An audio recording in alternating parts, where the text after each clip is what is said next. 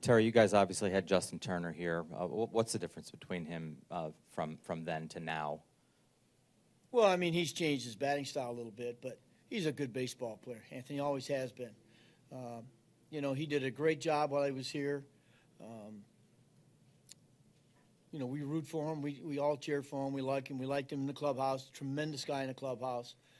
And he was a good player. You know, when he was here, there wasn't a position that he played that we were concerned about.